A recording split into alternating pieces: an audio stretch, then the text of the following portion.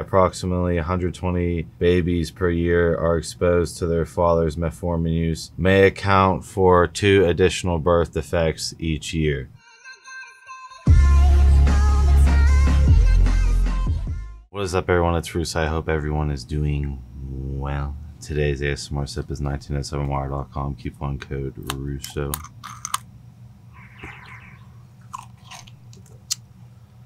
ASMR Spritz Intelligent Hydrogen.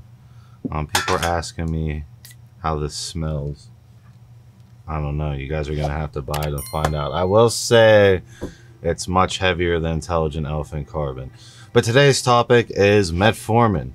So metformin is commonly used in obese people to control blood sugar, and more importantly for this channel, used in blood glucose management with things in the growth hormone pathway, whether that be IGF-1, growth hormone, CJC with DAC, any of the growth hormone facilitating peptides, and everyone's favorite oral growth hormone secretagogue MK677. Metformin is one of those things that people utilize pretty like gym candy to control their blood sugar levels. So that's the real problem, is that I understand if you're using metformin and you're being prescribed metformin, you probably have a doctor who is going to tell you this. Maybe not, but here I am going to tell you this anyways, that, if you wanted to have a child, you need to get off metformin 3 months prior to conceiving. So this has been brought to my attention to definitely, bring forth to my audience to showcase that, if you're thinking about having a kid or you're on tons of metformin and some accident happens, that this is a potential dice roll that you need to be aware of. And overall, I think doctors should be educating heavily about metformin causing these birth defects and to wean off their patients if they are trying to have a child. It more applies to my audience because metformin is literally used as like a pharmaceutical GDA, in my opinion, and it's used so casually that you could have no idea that this is what's led to your child's birth defects. And this is something that needs to get out there into the underground of biohacking. So Stanford Medicine diabetes drug linked to genital birth defects in baby boys. Boys were more likely to be born with genital birth defects if their fathers took the commonly prescribed diabetes drug metformin in the 3 months before conception.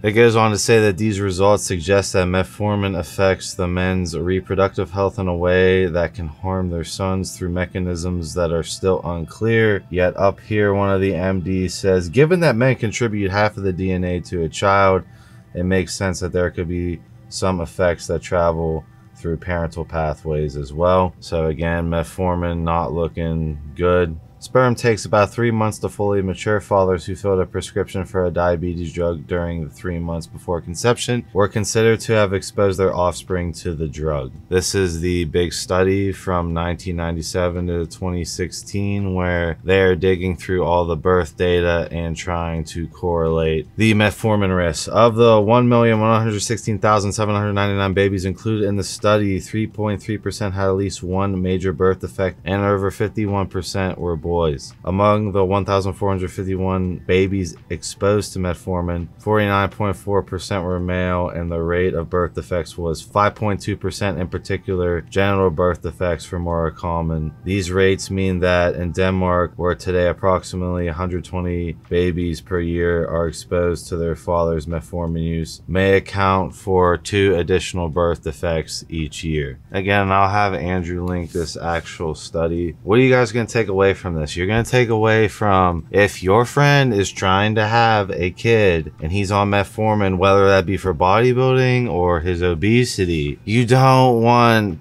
the son with genital birth defects. From what it's saying, the genital defects such as hypospadias, when the urethra does not exit the tip of the penis, were relatively rare, occurred in 0.9% of babies who took metformin 3 months before conception. Now you just multiply that as metformin becomes more and more popular. These are birth defects that can all be avoided if we ring the alarm bell on metformin, and that you just got to get off it. You got to get off it for 3 months. You got to go through some cycles of sperm, get the sperm that's not exposed to that drug, and then conceive. There should be no reason with this information going mainstream in the underground that we can't save more of these situations from happening, and I wanted to bring this to light. If if you guys want to research the study. I'll have Andrew link it down below, but it's not looking good. It's really not looking good with metformin because I don't know. I just like, from me, just looking into metformin, the way it was like presented to me is like, oh, it's this better GDA. You can keep your blood glucose levels in check no matter how much GH or 677 you're running. And it's like overall great for obesity. Every obese person gets prescribed it. Thought it was relatively safe. Here I am seeing that if you have an accidental conception, you know, on this drug, you're raising the genital birth defect of your potential son by a pretty marginal degree where they've already tried to disprove it.